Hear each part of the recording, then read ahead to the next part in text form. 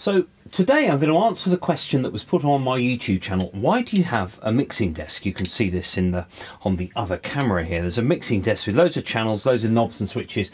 Why would you bother when we have the convenience nowadays of a digital audio workstation and an audio interface? Well, the answer is you can use an old mixer like this with your digital audio workstation to just give it a bit of colour.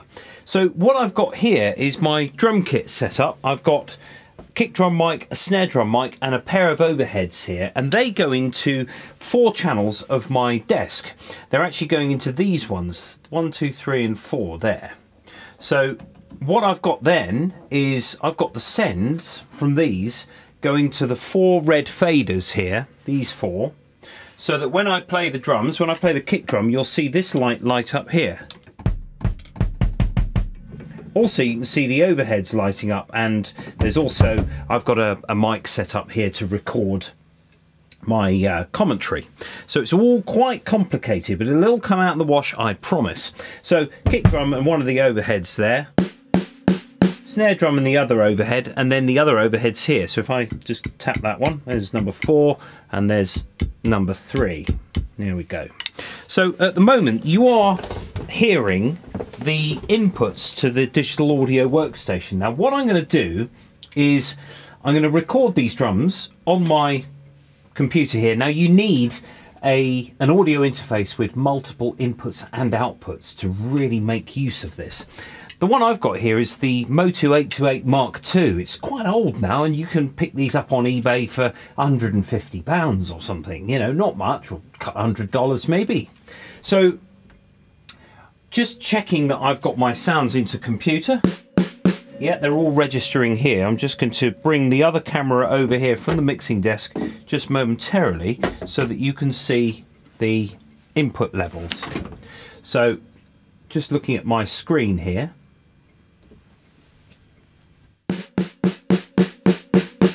you can see stuff happening on the computer. Now, I'm recording it dry at the moment. Now, what that means is I'm not using any processing or any sort of inflated levels on the mixing desk. Though if you had an engineer with you, you could set the input gains on your mixing desk to be really hot to make those drums distort. But that's what I'm going to do in a minute. So I'm going to quickly record something. Let's just make sure we're there. Yeah, okay, so here we go. I'm going to record just a beat and then I'm going to put some other things on as well. So here we go.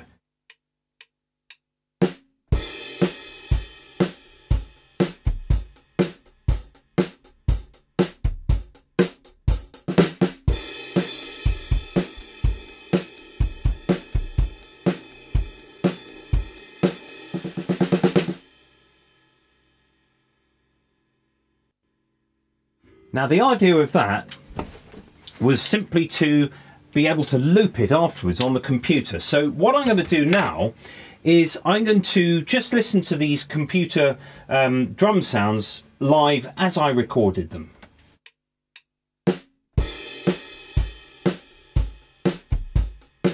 Now you can probably hear that there's stuff being panned at the moment, like the bass is on the left and the snares on the right and all of that. Now the reason for that is because I recorded them in order to send them to individual outputs of my mixer. So I'm going to do that now. So if I bring, this is Logic Pro 7 I'm using, but really any sort of digital audio workstation will work fine with this, in this sort of process. So if I just focus the camera on here, at the moment you can see that I've got 4 channels here, 1, 2, 3 and 4, which are still in record. I'm just going to switch those off now. There we go. Now I've got them at the moment sending to the main outputs of my mixer, which appear on the first 2 channels of my mixing desk over here. But I'm going to assign these now to different outputs of my digital audio workstation, which are then connected to inputs of my mixing desk. So I'll just set those to there. Now, going back to the desk, the drums are now going to appear, just straighten the camera there, the drums are now going to appear on, so I'm going to take the Just going to take that back down there. So I've got taken my drum mics away. I've finished with those. So, and now I'm going to listen to these here. So hopefully, there we go. My drums are now appearing. Channel 3 for kick, 4 for snare, and then the 2 overheads on here. So I'm going to, at the same time, I'm going to just quickly adjust my start and end points in Logic so I can create a drum loop, and then I can just loop that while I put something else down. So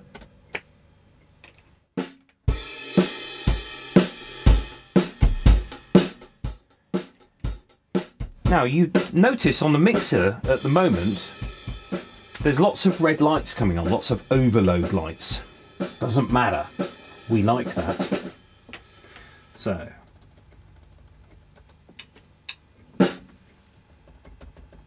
I'll just find my beginning point of the drums, put a little, and just cut that.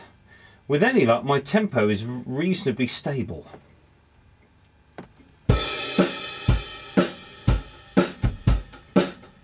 So I'll just find the end.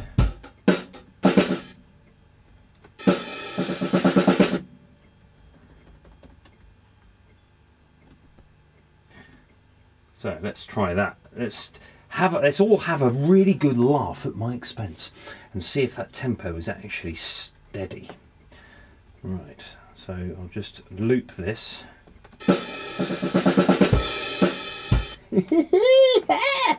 Okay, that will do me. So I'm just going to loop this round now so that I've got sort of, you know, a couple of minutes of drums. So I'm going to play back now, and we're going to have a listen to the channels of the desk and what they do. So there's no processing at all on Logic at all.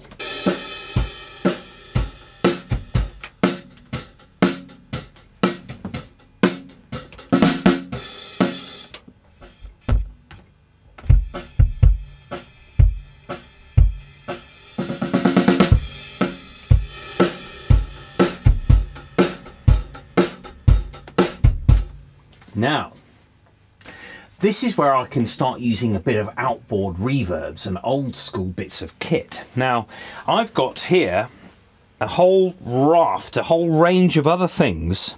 So I'm just going to move the camera ever so slightly back. There we go.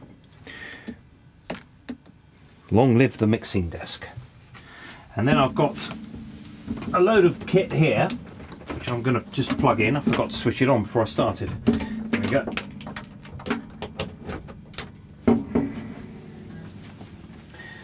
So, I'm going to put the snare drum through a reverb. So, I've got now my conventional auxes here.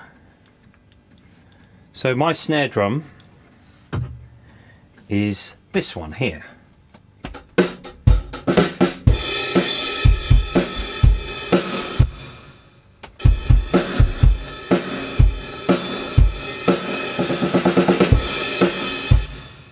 Now at the moment, how this mixing desk is wired up to my recorder is that you can't actually hear that reverb at the moment. Unfortunately, that's kind of a restriction of what we're doing here. But I should, if I just play back that.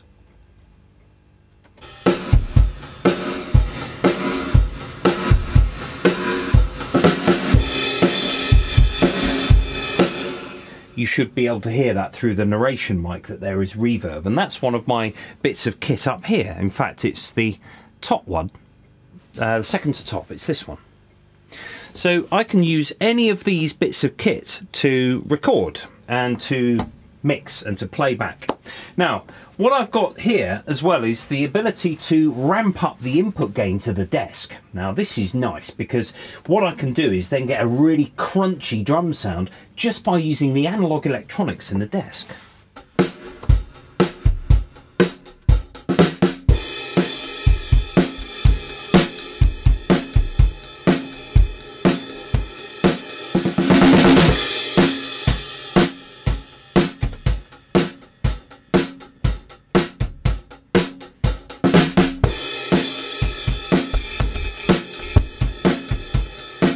do actually have an issue with fader number 3 here.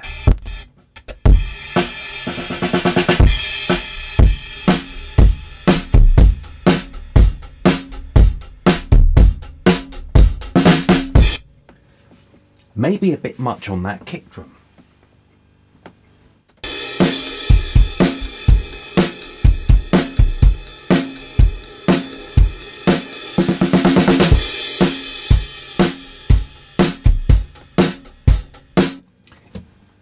And then I can use EQ that's on the channel. On each channel of the mixing desk I can tweak. I've just turned up the top end on those, the overheads. I can even cut the bass end off them if I like, just to prevent the mix sounding a little bit cloudy.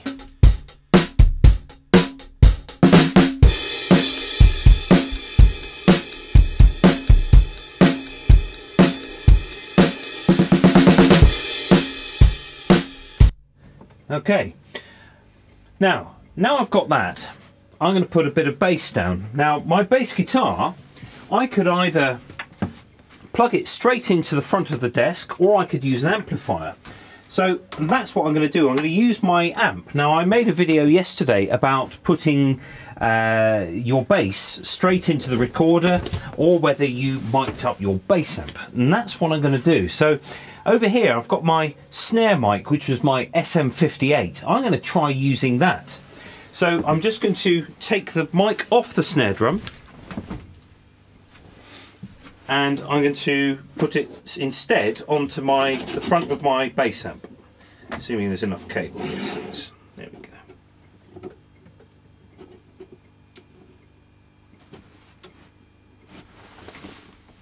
So, just a quick sound check with my bass will be all we need for getting a really nice bass sound. So I've also got to use my headphones in order to record. So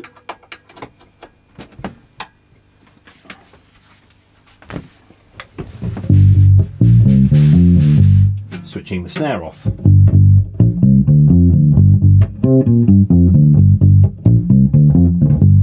Now if we look at the level meter on the desk on the output there, when I play the bass you should see a light up, but actually that's my narration mic. So I've got to work out which of these mics, which of these other channels I used, and actually it was number 2, it was the snare here. So I need to basically record into the computer. Now I could use one of my other bus outputs here. I could try, so just check that is, yeah, that's coming in.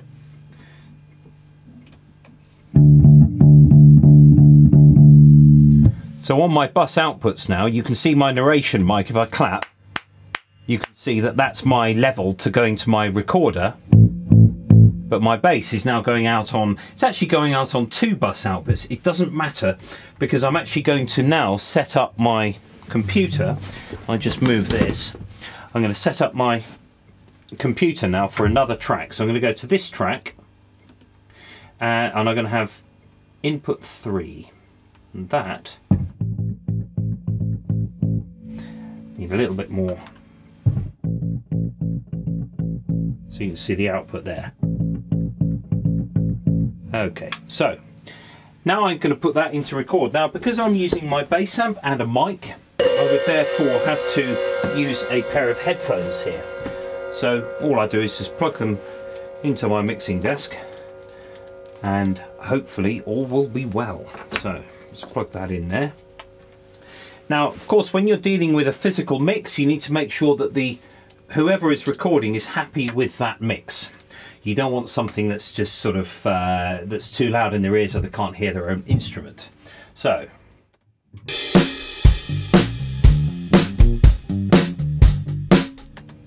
well, coincidentally that was absolutely spot on. So I'm going to now press record, and I've got my stick clicks and my snare so that I can record some bass. I'm just going to stick on G minor, just nice and simple. So I'm just going to move the camera out of the way. You can see above on your screen at the moment, you can see this machine. That's actually recording the entire demonstration. So it's recording the outputs. There you go. And it's also recording my narration. So that's what I would then prepare afterwards for this film. And then I'm going to put some other things on as well. So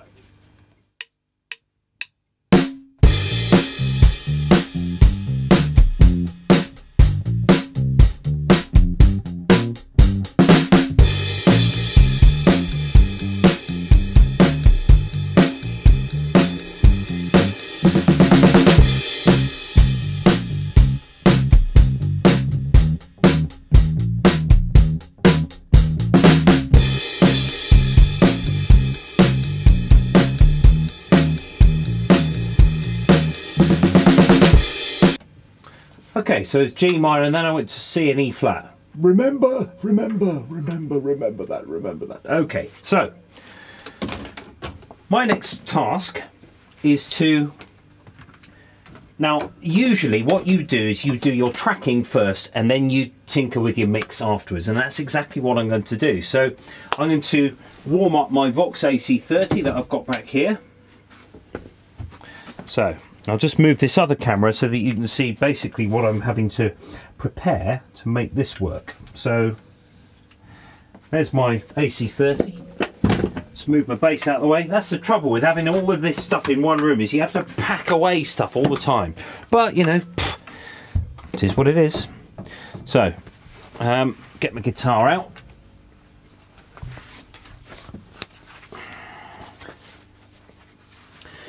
Get some G minorage going through there.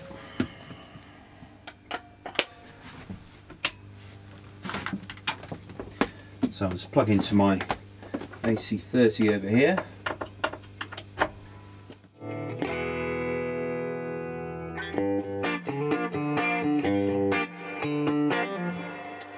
So I'm going to use the same mic again. This is the convenience of basically tracking by yourself in one room, is that you can just use the same SM58 that I used on the bass drum. Sorry, the snare drum. So I'll just move this across. Hopefully there'll be enough on the mic lead to enable me to just... not quite. Okay.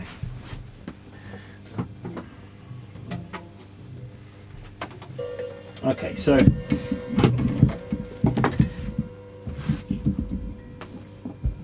put that on there. There we go. Now, a word about miking speakers.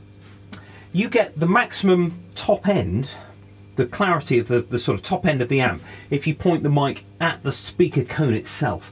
The more you move out to the side of the speaker, the darker the sound will be, which you might want. Indeed, you may, when you're recording, you could put two mics on this amp. Because there are two speakers, you could put one mic on in the centre of the speaker and another mic on at the edge and record both tracks, and then decide which you like.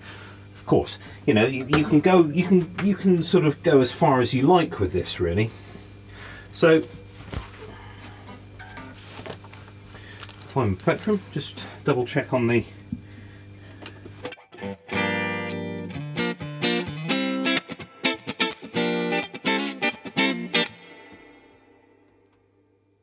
Right, I'm going to get rid of that reverb because I don't really want to. I want the flexibility to be able to put it on afterwards, basically. So if I now play back that track, now I've got to make sure that that bass is coming through. Now the bass at the moment is feeding my main outputs of the sound card. So the drums have their individual ones, but the bass is just coming out of the main stereo output. That's fine. That's fine. That's just something that we can, just something makes it easier to sort of track. Okay, so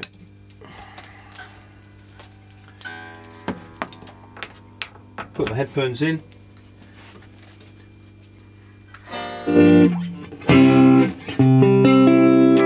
Necessary to put your guitar in tune.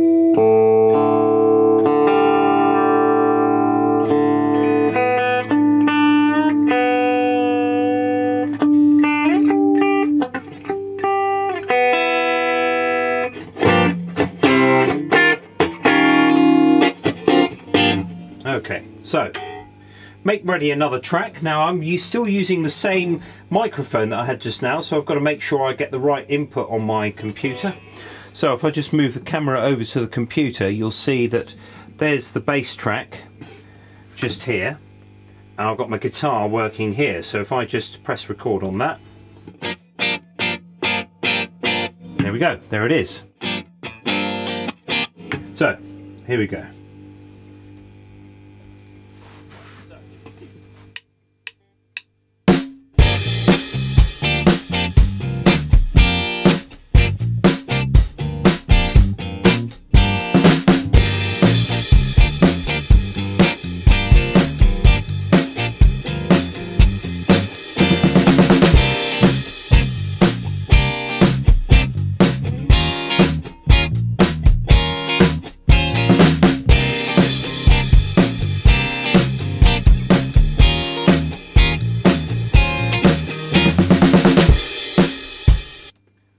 And that will do for the purposes of this demonstration. So that's my guitar done. So next I've got to move the guitar and the bass to respective channels on my mixing desk, so I've got full control over faders. So let's put that back in there. Nope, it's not going to go. I'll just put it over here. So now I've got to assign the computer outputs so that I get my bass going on to maybe this fader and my guitar onto this one perhaps. So I've got to make sure that I've got my stereo output here, and I'm going to move the guitar to another pair of outputs of my digital audio workstation, well, my bass and my guitar. So just to make things easy, I'm just going to loop a bit of stuff. So my drums are coming in here, I need my bass and my guitar to come in here.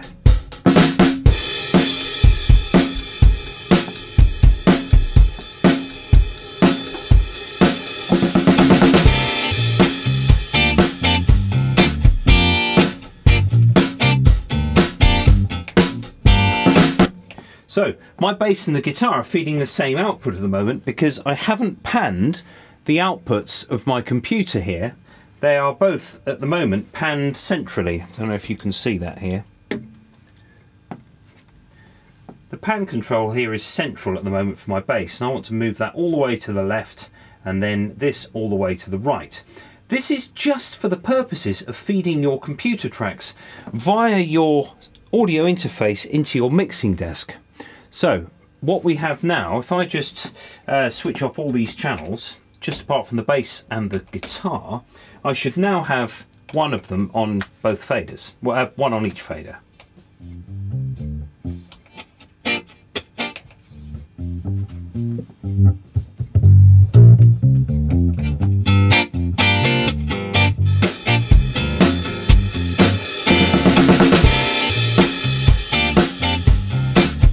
Okay, so I'll take the loop off now so it actually sounds not like somebody with 3 legs dancing to 7/8 time.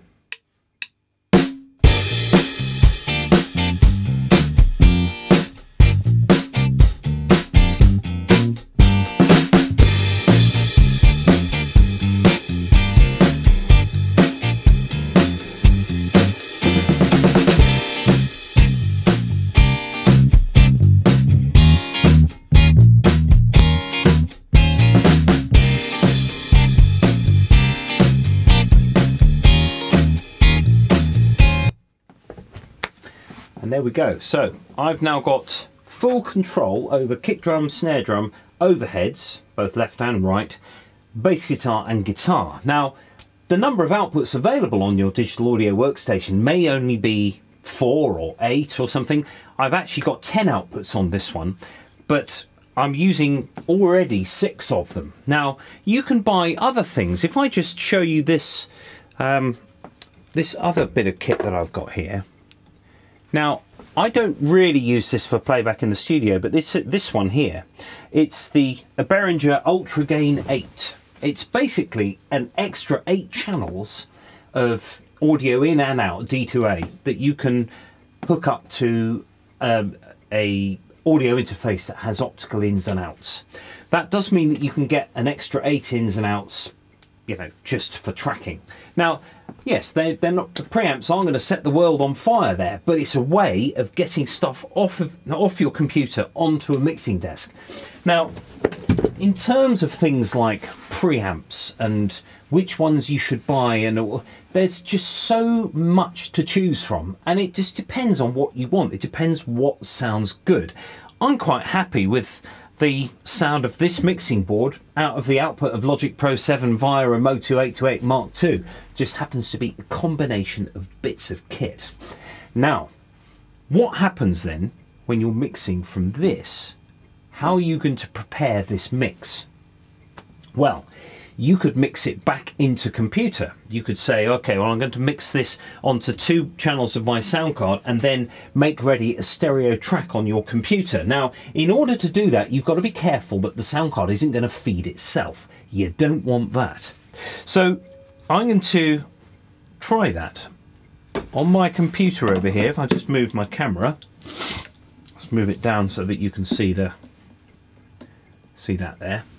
So I'm going to make ready a track on here that is going to be a stereo track. Let's make that in stereo,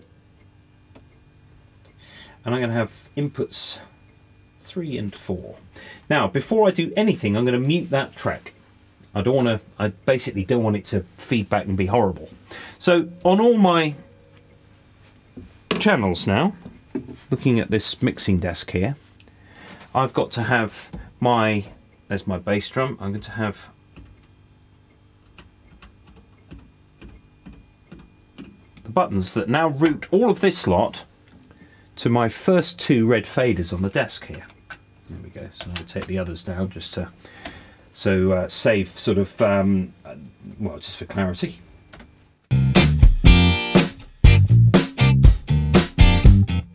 Now I'm just going to press record on here. Now, at the moment, you can see the lights at the top on these 2 channels.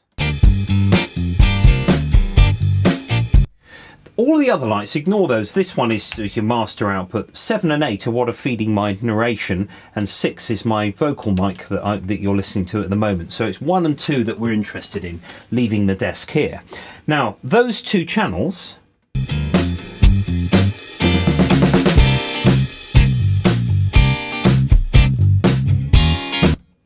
are feeding the 2 inputs here.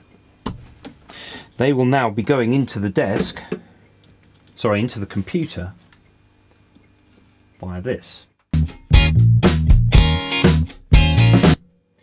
So now when I press go on here, I'm going to record that mix onto a stereo track here. Okay, so here we go. I'm going to record just 8 beats, and then I'm going to put some other things on as well. So here we go.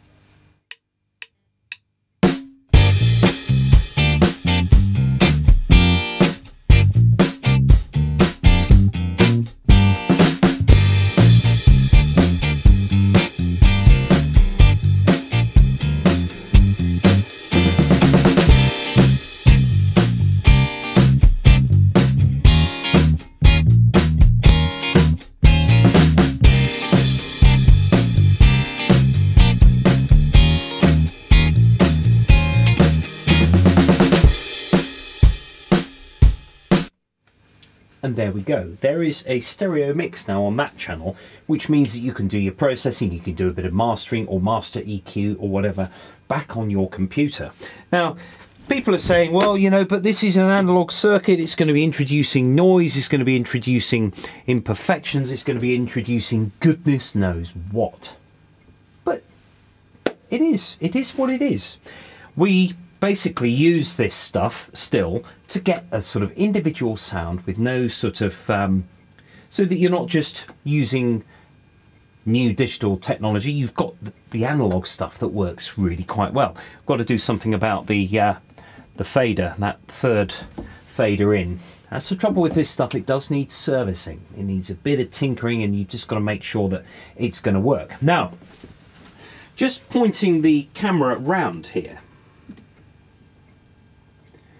we have got this machine here, the Revox A77. Now that is basically a recorder that will allow me to essentially record an output of the computer here onto analog tape. Now this is what we like this. So now I'm going to put the mix that I just made onto the Revox here. Now we've got a switch on the front here which enables me to monitor what the tape does to the sound. First of all, I'm going to set it to input and you can hear the original mix as it was.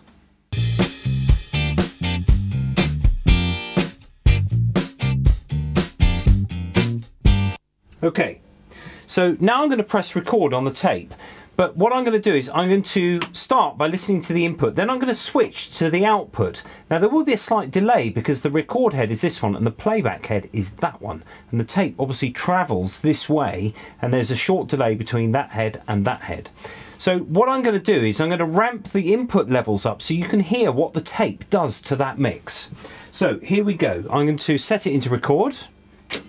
There we go. And now I'm going to play back the mix, but you're going to hear it just off the computer first, then the tape.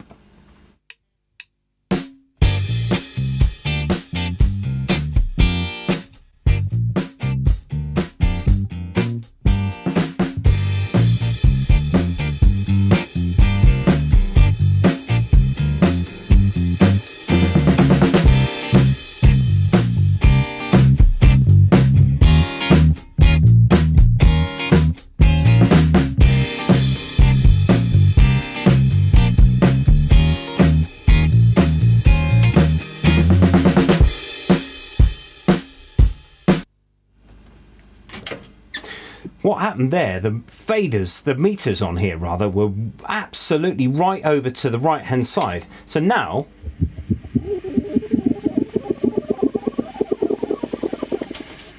I can go back to the beginning and listen back. And here it is. So this is off tape only now.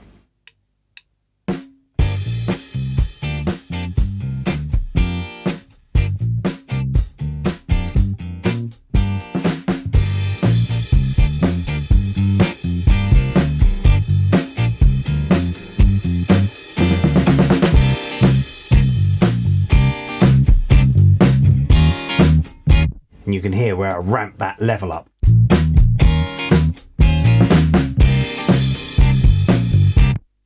Now a lot of you are probably thinking, why am I bothering to do this?